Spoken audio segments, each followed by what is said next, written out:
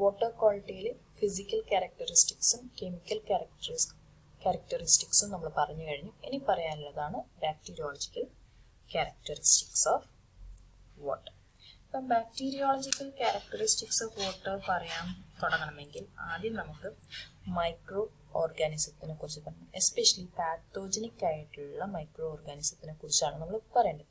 Pathogenic means one which is harmful to our body. അപ്പം ഇതിൽ micro ഓർഗാനിസത്തിൽ mainly ഒരുപാട് തരം ക്ലാസിഫിക്കേഷൻസ് ഉണ്ട്. അതിൽ നമുക്ക് simply we can say as plants and animals അല്ലേ. അതല്ലെങ്കിൽ പിന്നെ വേറൊരു കാറ്റഗറിയാണ് മോൾസ്, ബാക്ടീരിയ, വൈറസ്, അതൊക്കെ പ്രോട്ടോസോവ, വോംസ് ഒക്കെ.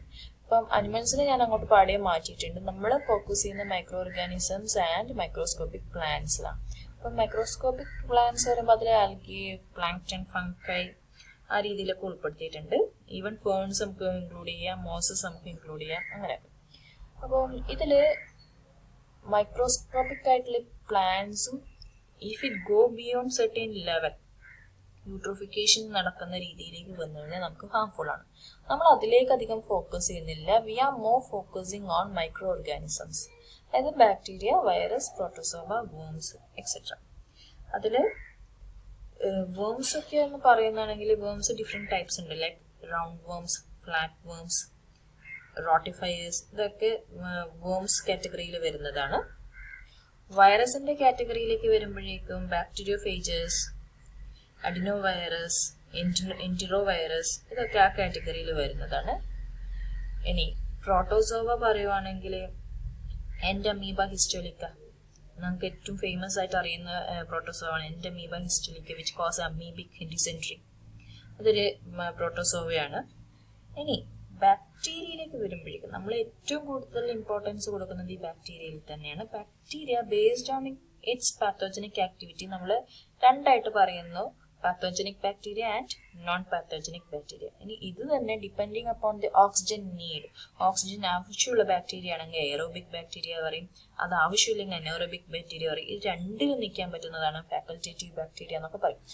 അപ്പോൾ ഇതൊക്കെ ഈ 3 മൈക്രോ ഓർഗാനിസംസ് ഉണ്ട്, പ്ലാന്റ്സ് ഉണ്ട്, ഇതെല്ലാം വാട്ടറിൽ വന്നാൽ എന്താ കുഴപ്പം? വാട്ടറിൽ വന്നു കഴിഞ്ഞാൽ തന്നെ ഏറ്റവും നമുക്ക് കൂടുതൽ അറിയും വൈഡ് സ്പ്രെഡ് കമ്മ്യൂണിറ്റി ഡിസീസസ് വരും, അതായത് വാട്ടർ ബോൺ ഡിസീസസ് വരും. For example like bacterial infection ആണ് typhoid, cholera, diarrhoea, bacillary dysentery. Viral infection ആണ് infection hepatitis, പോളിയോമെലിറ്റിസ്, even protozoa infection ആണ് അമീബിക് ഡിസെൻട്രി. അപ്പൊ ഇതൊക്കെ വന്നു കഴിഞ്ഞാൽ അത് കമ്മ്യൂണിറ്റിയിലേക്ക് സ്പ്രെഡ് ആയി കഴിഞ്ഞാൽ പിന്നെ നമുക്ക് കൺട്രോളിലേക്ക് വരാൻ ഭയങ്കര ബുദ്ധിമുട്ടായിരിക്കും. അതും നമ്മൾ വാട്ടർ സപ്ലൈ വർക്കിലേക്കൂടെ ഒരു പെർട്ടിക്കുലർ കമ്മ്യൂണിറ്റിയിലേക്ക് കൊടുക്കുമ്പോൾ the entire community is affected by this water bone disease. അത് ചെറിയ കുട്ടികളുണ്ടാവാം, വലിയവരുണ്ടാവാം. അപ്പൊ നമുക്കത് കൺട്രോളിലേക്ക് കൊണ്ടുവരിക പറഞ്ഞാൽ ബുദ്ധിമുട്ടായിരിക്കും. അപ്പൊ ഇതൊക്കെ അവോയ്ഡ് ചെയ്യാൻ വേണ്ടിയിട്ട് നമ്മൾ എന്ത് ചെയ്യേണ്ടി വരും? നമ്മൾ കൊടുക്കാൻ പോകുന്ന, ഡിസ്ട്രിബ്യൂട്ട് ചെയ്യാൻ പോകുന്ന water if it is free from such microorganisms, such infections, അപ്പൊ ആ രീതിയിൽ നമ്മൾ പ്രീചെക്ക് ചെയ്യേണ്ടി വരും. അതുണ്ടെങ്കിൽ മൈക്രോ ഓർഗാനിസംസ് ഉണ്ടെങ്കിൽ നമ്മൾ അതിനെ ഡിസ്ഇൻഫെക്ട് ചെയ്യേണ്ടി വരും.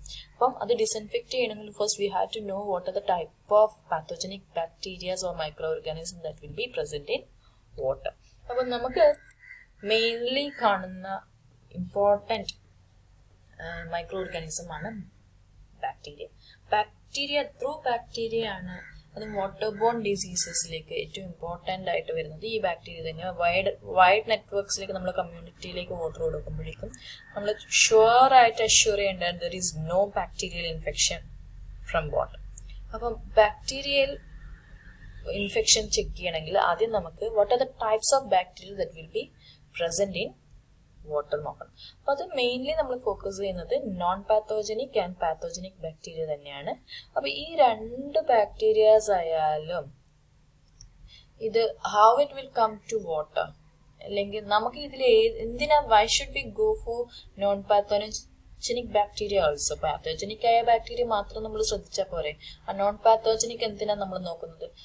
എപ്പോഴും നമുക്ക് ഈ രണ്ടും നമ്മുടെ വാട്ടറിൽ ഉണ്ടെങ്കിലും പാത്തോജനിക് ബാക്ടീരിയനെ ഡിറ്റക്ട് ചെയ്യുക എന്ന് പറഞ്ഞാൽ the method what ever we use is to difficult to determinate, അല്ലെങ്കിൽ കോസ്റ്റ്ലി ആണ്. അപ്പം നമുക്ക് ഐഡന്റിഫൈ ചെയ്യാൻ ഒരുപാട് ബുദ്ധിമുട്ടാണ് പാത്തോജനിക് ബാക്ടീരിയ. നേരെ മറിച്ച് നമുക്ക് ഏറ്റവും പെട്ടെന്ന് ഈസി ആയിട്ട് കണ്ടുപിടിക്കാൻ പറ്റും നോൺ പാത്തോജനിക് ബാക്ടീരിയ വെള്ളത്തിലുണ്ടോ ഇല്ലയോ. ഫോർ എക്സാമ്പിൾ ഈക്കോളി ഒക്കെ നമുക്ക് വേഗം കണ്ടുപിടിക്കാൻ പറ്റുന്ന ബാക്ടീരിയ. അപ്പോൾ ഇത് കണ്ടുപിടിച്ച് കഴിഞ്ഞാൽ how it relates to pathogenic bacteria. അപ്പോൾ എപ്പോഴൊക്കെ നോൺ പാത്തോജനിക് ബാക്ടീരിയ ഉണ്ട് അതിൻ്റെ അർത്ഥം ഒരു പൊല്യൂട്ടൻ്റ് ആ വെള്ളത്തിൽ കയറിയിട്ടുണ്ടെങ്കിൽ മാത്രമാണ് ഈ നോൺ പാത്തോജനിക് ബാക്ടീരിയയും ആ വെള്ളത്തിലേക്ക് വരുന്നത്. കാരണം ഈ നോൺ പാത്തോജനിക് ബാക്ടീരിയ അല്ലെങ്കിൽ ഹ്യൂമൻ ഇൻഡസ്റ്റൈനിൽ അല്ലെങ്കിൽ അനിമൽ ഇൻഡസ്റ്റൈനിൽ എക്സിസ്റ്റ് ചെയ്യുന്ന ബാക്ടീരിയയാണ്. അത് വെള്ളത്തിലേക്ക് വരിക എന്നർത്ഥം some fecal matters have entered to our water body. അപ്പോൾ പാത്തോജനിക് ബാക്ടീരിയയുടെ കൂടെ തന്നെ ഉണ്ടാവുന്നതാണ് നോൺ പാത്തോജനിക് ബാക്ടീരിയ. അപ്പോൾ നോൺ പാത്തോജനിക് ബാക്ടീരിയയുടെ പ്രസൻസ് നമുക്ക് ഐഡന്റിഫൈ ചെയ്താൽ ഷുവറായിട്ട് നമുക്ക് ഉറപ്പിക്കാം അലോങ് വിത്ത് ദാറ്റ് പാത്തോജനിക് ബാക്ടീരിയയും കൂടി ഉണ്ട്. അപ്പോൾ നമ്മൾ എപ്പോഴും ഫോക്കസ് ചെയ്യുന്ന നോൺ പാത്തോജനിക് ബാക്ടീരിയയിലേക്ക് തന്നെയാണ്. അപ്പോൾ the presence or absence in water indicates the presence of fecal pollution and hence presence of pathogens. അപ്പം നമ്മളിവിടെ നോൺ പാത്തോജനിക് ബാക്ടീരിയ ആ ബാക്ടീരിയ നമ്മൾ ഇൻഡിക്കേറ്റർ ഓർഗാനിസം ആയിട്ടാണ് പറയുന്നത്. അതായത് if we identify the presence of that non-pathogenic bacteria, then it indicates the presence of pollutant, the presence of fecal pollution in water, and hence the presence of pathogenic bacteria. അപ്പോൾ നമ്മൾ അങ്ങനെയുള്ള ഒരു indicator organism ആയിട്ട് use ചെയ്യുന്നതാണ് coliform bacteria. It is a rod-shaped non-pathogenic bacteria and it is usually present inside the intestine of warm-blooded animals like human beings. Okay, അപ്പം ഇതിന്റെ presence identify ചെയ്ത് നമുക്ക് എന്ത് മനസ്സിലാക്കാം? our water is polluted. ഇതിന്റെ presence യാതൊരു കാരണവശാലും നമ്മൾ ഡ്രിങ്കിങ്ങിന് വേണ്ടി യൂസ് ചെയ്യും, നമ്മൾ കൺസ്യൂം ചെയ്യാൻ വേണ്ടി ഇരിക്കുന്ന വെള്ളത്തിൽ ഉണ്ടാവാൻ പാടില്ല. Even though it is harmless, ഇതിന്റെ പ്രസൻസ് ഉണ്ടായാൽ അതിന്റെ അർത്ഥം എന്താ? there are other harmful bacteria also present inside water. അതുകൊണ്ട് ഒരു കാരണവശാലും ഈക്കോളൈ വാട്ടറിൽ ഉണ്ടാവാൻ പാടില്ല. The amount should be very nil. അപ്പം ഈക്കോളൈ ഗ്രൂപ്പിനെ കുറിച്ച് നമ്മൾ പറയുമ്പോൾ ഈക്കോളൈ ബാക്ടീരിയനെ കുറിച്ച് പറയുമ്പോൾ മൊത്തം കോളിഫോം ബാക്ടീരിയനെ കുറിച്ച് പറയാം. കോളിഫോം ബാക്ടീരിയ ജനറലി നമ്മൾ ടോട്ടൽ ഡിഫറെന്റ് ടൈപ്സ് ഓഫ് കോളിഫോംസിനെ നമ്മൾ കോളിഫോം ഗ്രൂപ്പ് എന്ന് പറയും. ആ കോളിഫോം ഗ്രൂപ്പിൽ തന്നെ രണ്ട് സ്പെഷ്യൽ ഗ്രൂപ്പ്സ് ആണ്. ഒന്ന് എസ്ചെറൈക്കോളൈ ഗ്രൂപ്പ് ആൻഡ് അടുത്തത് എയറോബാക്ടീരിയ എയറോജിനിസ് ഗ്രൂപ്പ്. അപ്പം എസ്ചെറൈക്കോളൈ ഗ്രൂപ്പിനെയാണ് നമ്മൾ എന്ത് ചെയ്യുന്നത്? നമ്മൾ എന്താ പാത്തോജനിക് ബാക്ടീരിയ ആയിട്ട് പറയുന്നത്, നോൺ പാത്തോജനിക് ബാക്ടീരിയ ആയിട്ട് പറയുന്നത്.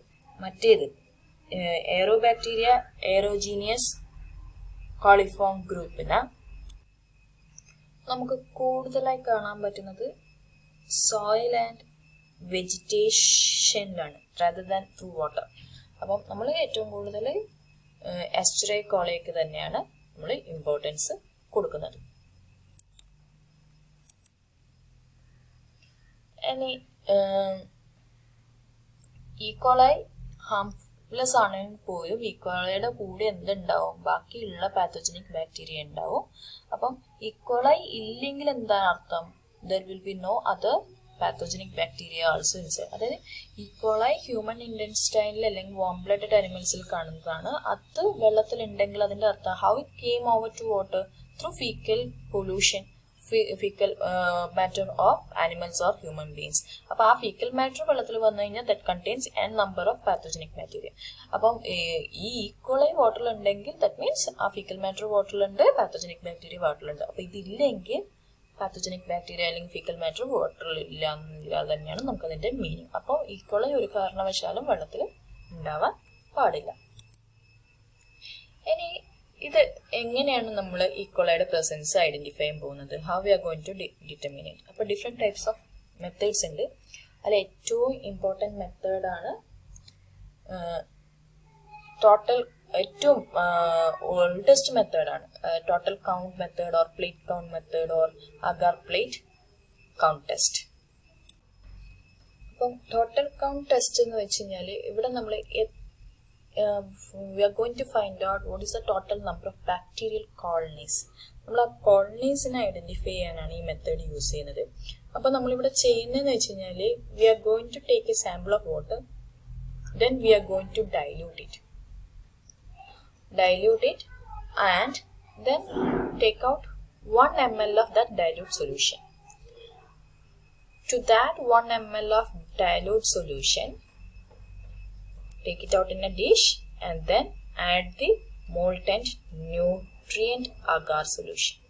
ആ 1 ml സൊല്യൂഷനിലേക്കാണ് നമ്മൾ എന്ത് ചെയ്യുന്നത്, ഈ ന്യൂട്രിയന്റ് അഗാർ ആഡ് ചെയ്ത്. ആ ന്യൂട്രിയന്റ് അഗാർ എന്ത് ചെയ്യും, if you give at incubation at A proper temperature four A proper time, നമ്മൾ ആ 1 ml ഡൈലൂട്ടഡ് സൊല്യൂഷനിലെ ബാക്ടീരിയ എന്ത് ചെയ്യും, കോളനി ആയിട്ട് ഡെവലപ്പ് ആവും. അപ്പം 1 ml സൊല്യൂഷനിലേക്ക് ഒരു മോൾട്ടൻ ന്യൂട്രിയന്റ് അഗാർ ആഡ് ചെയ്യുക, എന്നിട്ട് അതിനെ ഇൻക്യുബേറ്റ് ചെയ്യുക. അത്ര ഏത് ടെമ്പറേച്ചറിൽ, 37 degree Celsius four 1 day, 24 hours incubation പീരീഡിൽ വെക്കുക. അപ്പോൾ ആ ഇൻക്യുബേഷൻ പീരീഡ് കഴിഞ്ഞിട്ട് നമ്മൾ എന്ത് ചെയ്യുക, അതിനെ മാഗ്നിഫൈങ് ഗ്ലാസ്സിലൂടെ ഒബ്സർവ് ചെയ്യണം. മൾട്ടിപ്പിൾ കോളനീസ് ആയിട്ട് ഡെവലപ്പ് ചെയ്യുന്നത്. അതിനകത്ത് ഏതെങ്കിലും ഒരു ഈക്വലൈ പ്രസൻസ് ഉണ്ടായിരുന്നെങ്കിൽ എന്ത് ചെയ്യും, ആ ബാക്ടീരിയ കോളനീസ് ആയിട്ട് ഡെവലപ്പ് ചെയ്തിട്ടുണ്ട്. അതിനെ വീണ്ടും എന്ത് ചെയ്യും, നമ്മൾ മാഗ്നിഫൈങ് ഗ്ലാസ് വെച്ച് കൗണ്ട് ചെയ്യുക. ആൻഡ് ഷുഡ് നോട്ട്, നമുക്ക് ആ വാട്ടർ കൺസംഷന് വേണ്ടി യൂസ് ചെയ്യണമെങ്കിൽ നമുക്ക് എന്ത് ചെയ്യണം, it should not exceed 100 per ml. അപ്പോൾ കൗണ്ട് 100 per ml കൂടാൻ പാടില്ല. അപ്പോൾ ഈ ഒരു മെത്തേഡ് പണ്ട് കാലത്തൊക്കെ ആദ്യത്തെ കാലത്തൊക്കെ എന്താ കോമൺലി യൂസ് ചെയ്ത ഈസിയസ്റ്റ് മെത്തേഡാണ്. പക്ഷെ ഇതിന്റെ ഡ്രോബാക്ക് വന്ന് പലപ്പോഴും മാഗ്നിഫൈങ് ഗ്ലാസ്സിലൂടെ ഇതിന്റെ കൗണ്ടിങ്സ് വരുമ്പോഴേക്കും അതിലൊരുപാട് എറേഴ്സ് വരുന്നു. പിന്നെ ടൈം കൺസ്യൂമിങ് ആണ്. ആ രീതിയിലൊക്കെ ടെക്നിക്കൽ സൈഡിൽ കുറച്ച് ബുദ്ധിമുട്ടുള്ളത് കൊണ്ട് തന്നെ ഇപ്പോഴൊക്കെ പ്രിഫർ ചെയ്യുന്നത് ബാക്കിയുള്ള മെത്തേഡ്സ് ആണ്. അപ്പോൾ ബാക്കിയുള്ള മെത്തേഡ്സ് ഏതൊക്കെയാണെന്നൊന്ന് നെക്സ്റ്റ് വീഡിയോയിൽ കാണാം.